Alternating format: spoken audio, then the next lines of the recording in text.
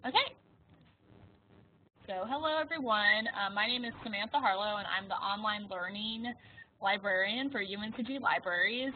The University Teaching and Learning Center, the UTLC, and UNCG Libraries collaborated on creating a series of webinars for the UNCG community on online learning and innovation. This is the 8th webinar in the series, and welcome.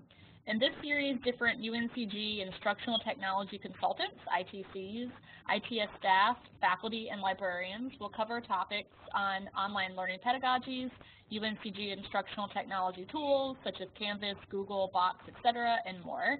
These are 30-minute webinars and are recorded and placed on a LibGuide or web page, which I'm going to throw into the chat for you guys to have. So, we also give the recording to the people who presented it as well, so they can use it on their own tutorials. So let me just quickly cover some logistical things. So please mute your audio during the presentation by clicking the audio icon next to your name to turn it red, but feel free to turn your audio back on by clicking the audio icon again at the end of the webinar to participate in a conversation with the presenters.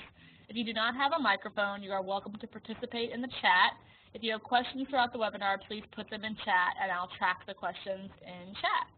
So I am hosting and running the webinar today, so if you have any issues, you can put them in chat. Hopefully I can try to kind of multitask, and we'll try our best to get things done.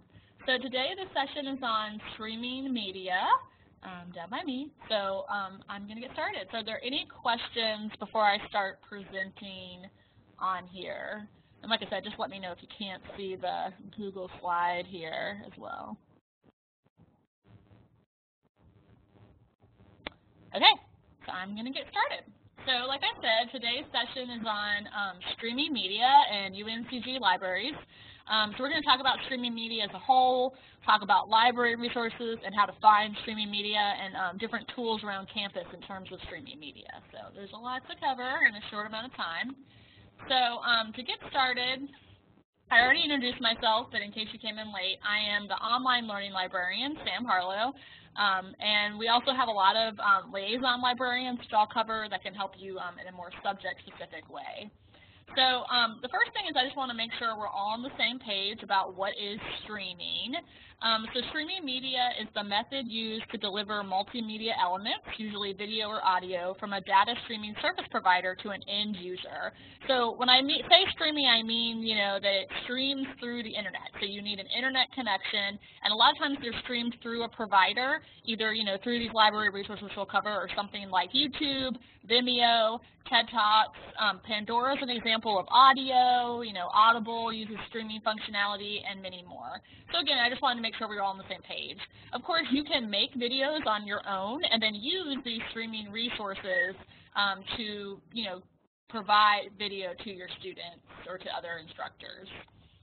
So, of course, there are many challenges that come with using streaming media, which, you know, kind of come with also making media. So the time it takes to either find the streaming media, learn how to use the media, as also if you're choosing to make your own videos, the time it takes to make them, which is similar to technology. You have to learn how to use the different providers. If you're making your own video, you're learning how to make them, learning how to upload them, learning how to make them accessible, which that is time-consuming. It can be hard. Money means that, you know, a lot of times streaming resources cost money. So today we're going to cover a lot of, you know, large streaming resources that the library pays for. But if you're trying to provide one streaming film for a class, that costs a lot of money because you have to buy streaming rights through a distributor, which we'll cover a little bit. So there's also the issue of permanence, and there's two issues with permanence. One is, like, if you're using something like YouTube, something can be taken down due to copyright issues, due to maybe the author changed their mind about making it available. So that causes issues of that, you know, of permanence, so that it disappears. Another issue of permanence is that when you create your own video, or if you're using another video, when something gets out of date, it's a lot harder to edit a video than it is to edit other things in an online course, so that can be really time consuming as well. The other issue is accessibility, and with video, we're typically talking about closed captioning. So YouTube does provide some closed captioning sometimes, but not all the time. And the library, we do try to, only buy stuff that comes with closed captioning, but a lot of times you have to pay attention to, like, if you're using the right version, if it has the captioning or not. If you're making your own video, having to add in the captioning either through YouTube or another method is very time-consuming. And the last thing is copyright and screening rights. So, of course, not everything on YouTube or Vimeo is copyright. Just because it's online doesn't mean it is, doesn't have issues of legality. And then screening rights are that sometimes, you can find a film streaming, but that doesn't necessarily mean that you can use it in an online course. So we can try to talk about that at the end if we have time, but again, there's a lot of different issues. So ideally today we're going to cover the library resources and cover some tips and tricks that the library can help you with in terms of trying to fight against these challenges. So why should you care? So why would you want to use streaming media in a course now that I've talked about all these issues?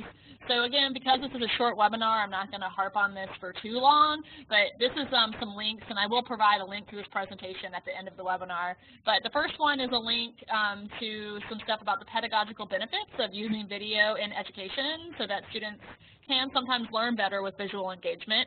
And I'm sure a lot of you have heard of UDL, or Universal Design for Learning, and that it's always helpful to provide many different forms of media in a course, not just textual, not just visual, et cetera, for the different kind of learners.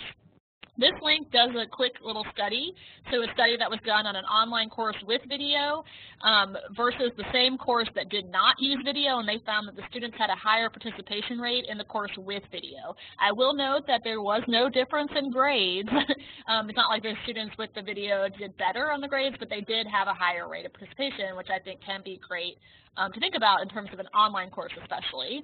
And then also, active learning, again, I'm sure we all know kind of about that, but a lot of active learning studies have shown that students feel more engaged with visual media. Excuse me, I had to sneeze. Yeah. Okay, so now to get to the kind of meat of the webinar, where can you find reliable streaming resources? So, of course, what I'm mostly going to talk about today is library stuff. So we do have this guide, which I'm going to go over in a second, that deals with a lot of stuff to do with streaming films. So this guide mostly deals with streaming resources that we pay for through the library. And what I mean by that is, we as a library pay subscription fees to these streaming resources to provide you and your students these things for no cost, so that you don't have to go out and buy, or your department doesn't have to go out and buy distributing rights to get something streaming. So a lot of times I'll have instructors say, oh, I see that you have the DVD of a film, but that doesn't mean that we have the streaming rights of a film. If you find a DVD or you know of a film that you want to use and we don't have it in our streaming resources, we can always contact the distributor and see if we can purchase streaming rights, but that can be really costly. It typically costs hundreds of dollars. We typically don't get the streaming rights for more than a year, 3 years tops. And so it's like a continuing cost you'll have to pay every 1 to 3 years. And because of how expensive it is, and because it's kind of a one purchase, a lot of times your department will have to pay for it using department funds. So that's why today I'm going to mostly go over these streaming resources that we have in the library so that you don't have to, by you I mean your department, doesn't have to pay these fees. So I'm sure maybe a lot of you have seen it, but if you haven't, here's the streaming guide. It's typically maintained by our e-resources librarian, Kate Hill. So here at the middle, you can see our subscription sources that are the largest. So we do try to update this when we get new ones, but these are the big ones. So you can throw into chat what you want to, if you have a certain department, and I can cover maybe what is on here, but for now, these are the big ones that we typically recommend. So academic video online is like social, humanities, American history, counseling and therapy, dance. Ambrose has films from Ambrose Video Publishing, which has a lot of BBC Shakespeare Page, and all this stuff right here.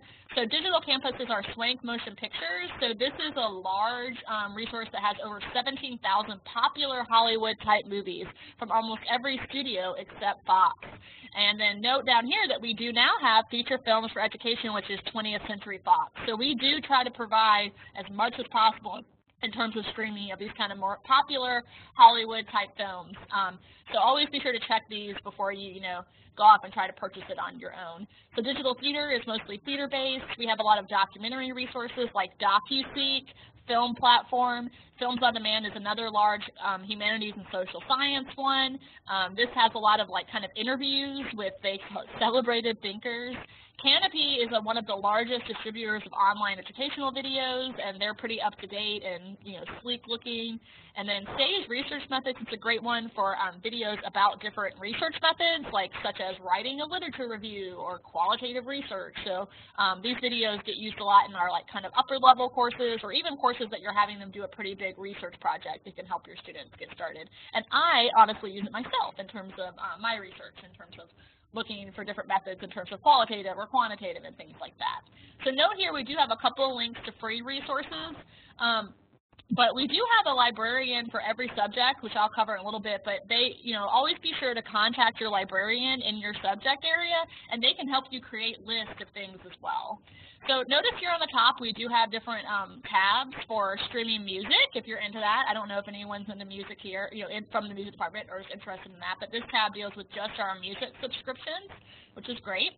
This has detailed instructions on how to use Swink Digital Campus, but if you need help, again, you're welcome. We can kind of go over that if we have time at the end. Non-library resources are some really big free ones that we do have kind of divided out by subject. So again, be sure to kind of look at this if you're interested in free resources kind of beyond YouTube that are a little bit more, academic and education focused. So we do have information about what is public performance rights, the differences between that versus streaming and that kind of thing. But again, you're always welcome to email us if you have any questions about that. And we do have a tutorial here on how to embed films in your Canvas course. And we don't have a lot of time to cover this today, but embed code is that iframe code that you might see in YouTube and beyond, but that allows you to kind of create a little embedded box within Canvas or a website. And a lot of our providers through the library, our subscription services, do have embed code where you can have things show up within your Canvas course. So this is kind of the overview. So I did just want to kind of show you how it looks if you go through here. So let's say you want to go and use Canopy.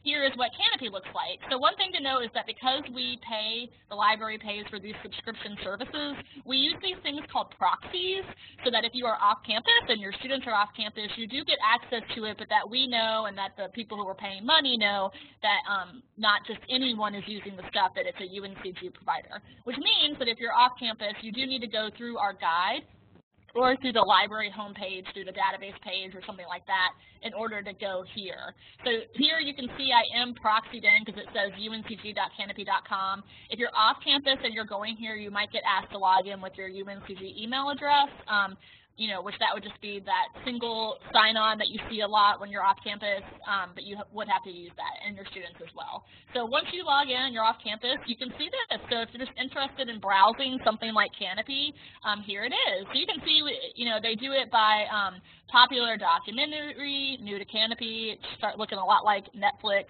They have the Criterion collection on here, which me as a film buff makes me really excited because that's a lot of really classic films. I mean, look, Children of Paradise, all this great stuff. So world cinema, this is foreign film, women make movies, thought-provoking documentaries, etc. So they do recommended by you based on your searches of what you've maybe done in the past, by your cookie history, art house favorites, and then you can also search up here by category, or you can browse by category as well. So notice here that we do have it broken down into arts, media, health, etc. So note that this is Canopy, it's just one of our providers, so if you're using something different it might look different, but a lot of them work in a pretty similar way. So let's say I have a little baby, so let's say I'm interested in using this MILK, the politics of infant feeding, in my course. So you can click on this and you can preview it through Canopy, you can watch it. Notice that they are closed captions and that you can share through this link here. Sometimes it might be called link, etc. But again, because we pay for these subscriptions, they do create these things called permalinks, which we can talk about a little bit more. But a lot of times you can't necessarily grab the URL from the top. You should go down here and try to find the share link to make sure it will work off campus. Canopy is one of those rare ones that actually the link up here is the same as the one up here because we bought, they proxy it through this UNCG tab. But just to be safe, I always do go through this share tab. Note here that here is the embed code, and you can also create a clip and playlist. So a lot of these resources have a login option, which you'll see here on the right if you're playing with it on your own screen. This is different than, proxying off campus. You can create your own account, which allows you to create a watch list, note your viewing history, and that stuff. So you can create a free account just the way you would create like a YouTube account or anything like that. Just provide them your email address. And then once you have it, it allows you to do things like clipping. So like in this one, say I wanted to clip, it will ask you to create a playlist. So you go up here and it will tell you, okay, you need a playlist. So like, okay, I'm going to add it to this playlist. You edit it. And then here you can then go into edit again. And then you can write a description, title your clip, and have a start time and a stop time. So this can be really useful, if you're teaching synchronously or if you just want them to watch 20 minutes of this an hour-and-a-half documentary about the politics of feeding infants. So this can be great. And then once you save it, it will create a link for you.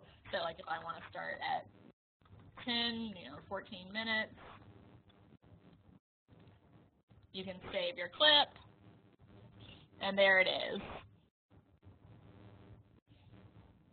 And then you can view it here, and then again, this is the link. So again, this will work differently depending on what resource you're using, but a lot of our resources do have this option. So that's kind of like the basics of Canopy, or going through these resources in our guide. So I'm going to go back to here. So we talked about this a little bit, but permalinks, embed code, and clipping all do work this way, and a lot of times they do you need to create your own login through the provider. If this is something, if you teach online a lot and you're using streaming media a lot, it's really easy to set up. It took me like 5 minutes when I did it, and it does provide you these nice things of like creating your own library. Like you can create a library of every film you're using for your class and link to that for the whole course, and view what you've seen and search history and things like that. So I do recommend trying that depending on what you're trying to do. But again, note that we did mention throughout this, but every department has a library liaison. So if you don't know who your liaison is, definitely, chat me or let me know and I'll let you know. But they can, work with you one-on-one, either through email or through a consultation, and recommend films to you.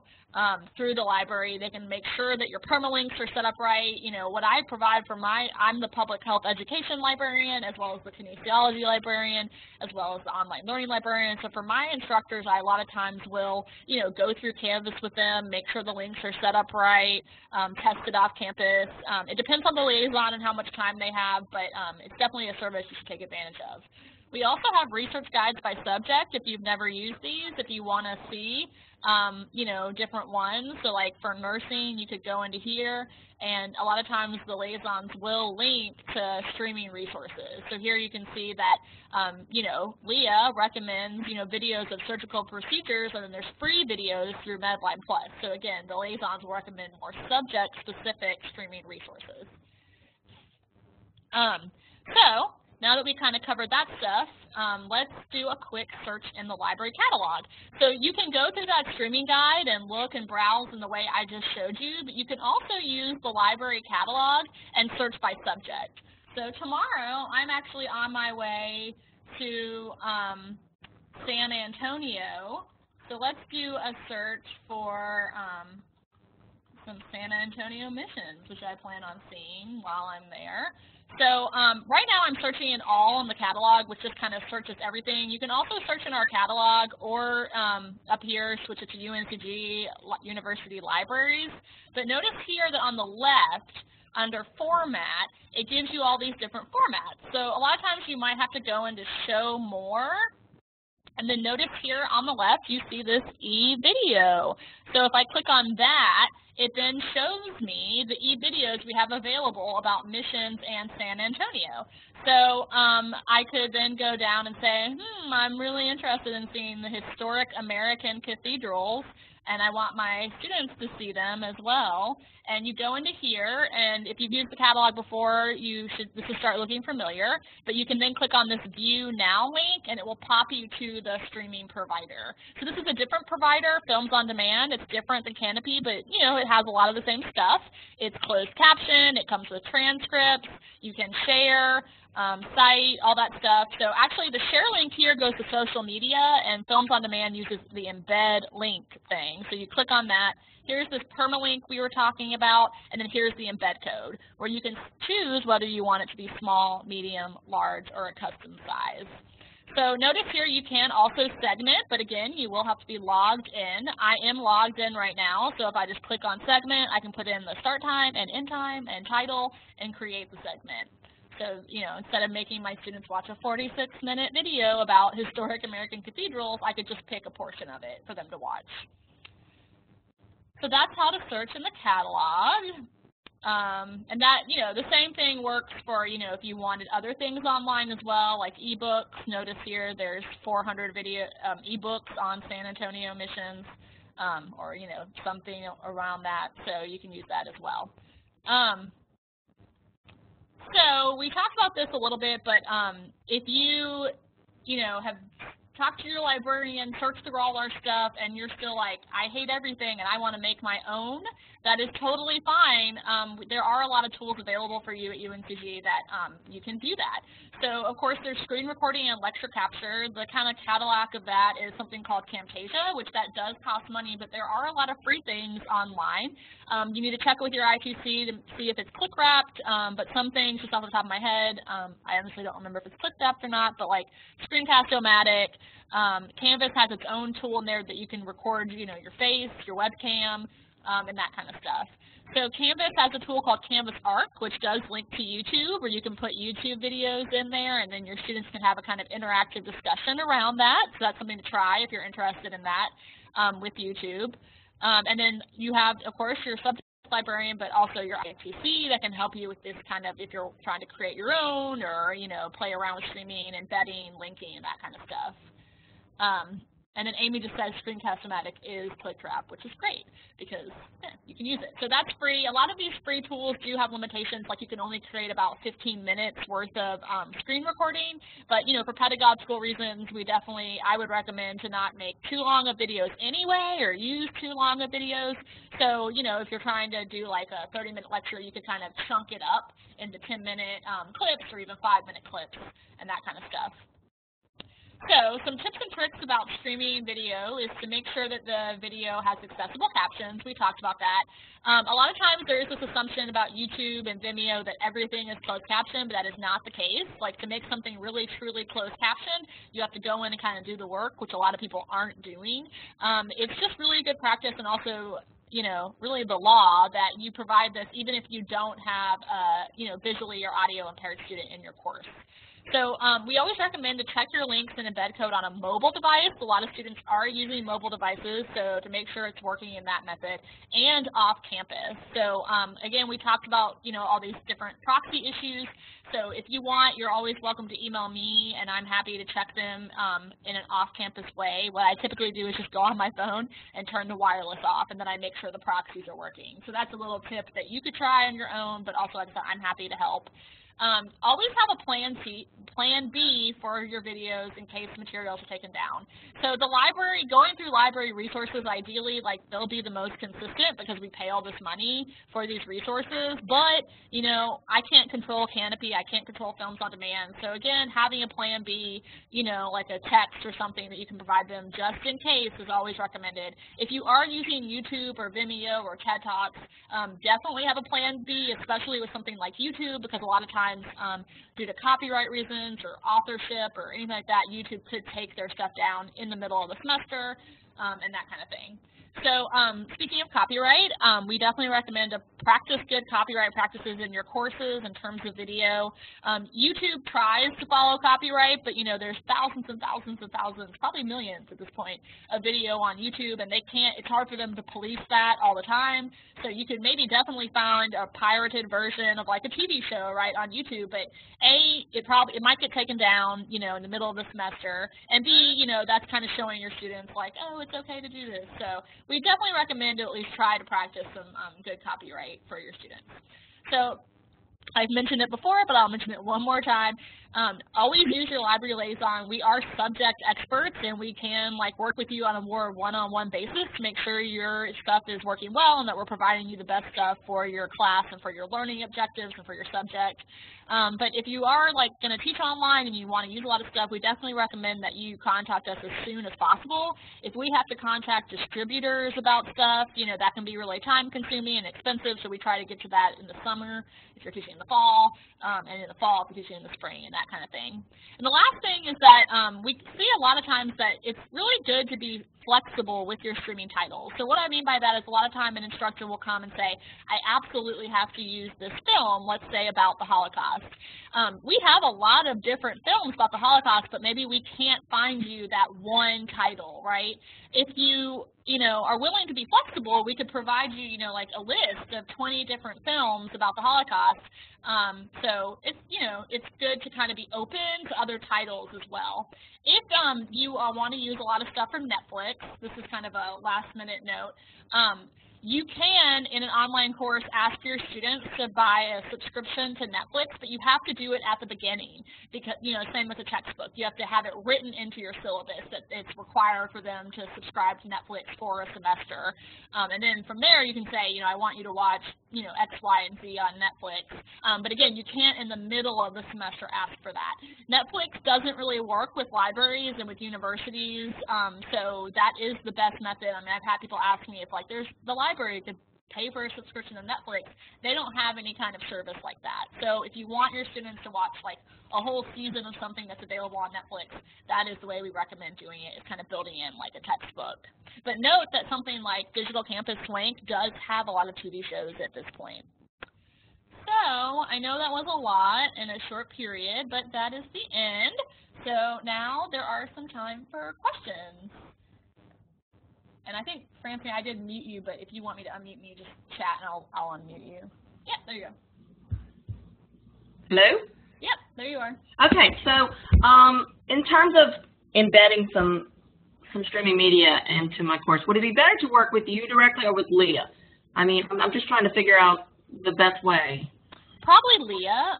Okay. Leah is your subject expert as well as, versed in different streaming films. So that way she could, again, make sure you're kind of seeing all the different stuff. If it's a non-library, resource that you're trying to embed in Canvas, I would try to go through your ITC. Are you in nursing? I am. That's Joy. Joy, yeah. Yeah. Okay. Yeah, that would be the two different things. But if it's a library resource, we do have a librarian role in Canvas where we can go in and be your librarian in Canvas and we can do stuff. And again, I don't want to speak for Leah. If she is, feeling overwhelmed or whatever, I'm happy to help as well, and she could get me involved. Okay, but in terms of, so that's the library. There's another part, and I know Amy knows that I'm in the middle of doing this. I do want to have more face-to-face with others, and I think it's, you said ARC or something like that? Yeah, so, I mean, there's some ITCs on here that are welcome to chime in if they want, but ARC is a tool through Canvas that we are currently piloting, but we've been piloting for a while, so hopefully it will stay. There's no guarantee, though. It is a pilot. But you can turn it on in Canvas and link to YouTube videos, and it creates kind of like an interactive discussion around the videos. They can, post things at a time point, and I can pull it up and show you. Okay. That's definitely something I'm interested in. I also am trying to figure out what the best way to, and I don't want to take all the time, but the best way to, I have some international students, and they're not in my course, but they're in another person's course actually in Europe, and we're trying to coordinate this and still be able to have FERPA at some central place. I know her students can't come into Canvas, and I know my students can't go into her operating system, but we're trying to figure out how they could meet with some unique URLs, maybe YouTube URLs, ideas. Yeah, I mean, YouTube would probably be the best way to make something accessible internationally. Right.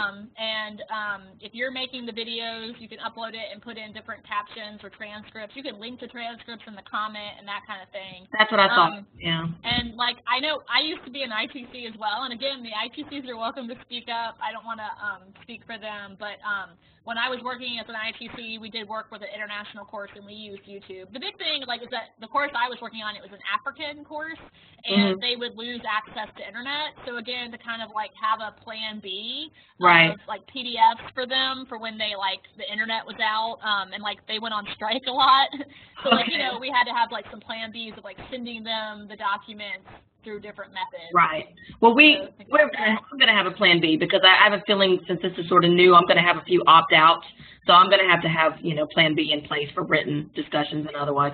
But thank you. And then, I mean, one thing that I did, and again, I would talk to Joy about this, is that for international courses, there is a like free Canvas that they don't have to have a UNCG login to put things in. But again, talk to Joy about FERPA, because you wouldn't want them to be like, the UNCG students to be outside of the UNCG Canvas and that kind of thing. But there is that is what we use for our international course. Great. That I helped with. That might be helpful. I didn't know that. I'll talk to Joy. Thank you. Yeah, talk to Joy. Okay, great. So this is ARC. And you can see here I like threw in some links. I think Leah and I were playing with it together. But you can throw the recording into here, and then you see here that it shows up in a kind of discussion format, and then your students can comment on it at different times, and it shows up down here. And let me see, I think this is, so you can see like Leah commented at different times, and it shows up here, and then people can comment on the comments. You can have insights, analytics of each student, like if they like bounce off at a certain time, closed captions, that kind of stuff. So it does not work with library resources, but I have shared my frustration with Canvas about it. But so maybe down the road it will. But for now, I mean, it is great in terms of using YouTube videos, and you can also upload your own videos. So if you're creating like screen recordings or lecture capture, it does work. And again, I would work with your ITC on getting this set up. I think typically the ITCs provide their own, sessions and documentations on it.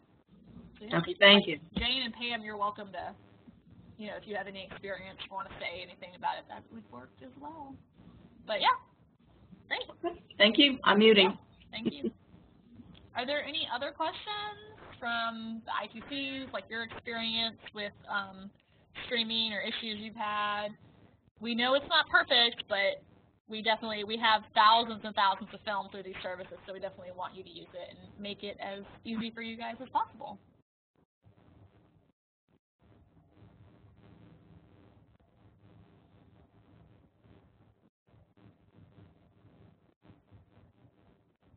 Okay, I'm going to take your silence as in that I just covered so much in 30 minutes. But yeah, so my email is on the screen. And let me share this presentation and I'll put it on the webinar guide. But let me share this with you guys since you're in the session.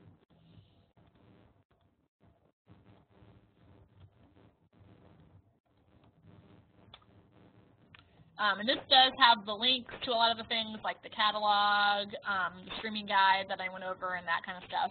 And the big thing too is, like I said, is that we do have these, very subject-specific librarians that we do want to help you. So let us know how we can help.